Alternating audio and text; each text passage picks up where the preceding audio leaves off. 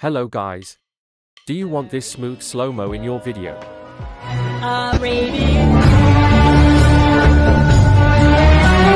You need Twixtor plugin for this amazing slow-mo. If you don't have this plugin, so DM me on Instagram or comment down.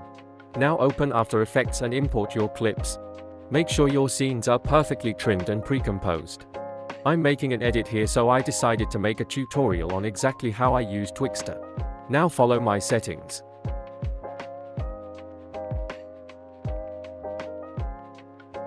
There you have to put the same frame rate as your clip. Here I used a 60 frames per second clip, so I set 60 frames per second in input frame rate.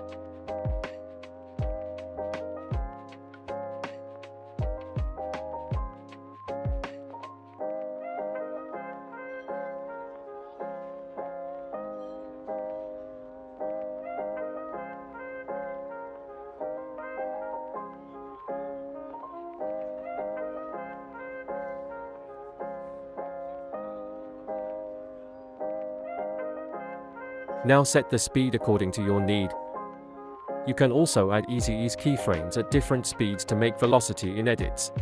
If you need a tutorial for velocity edit, so just comment down.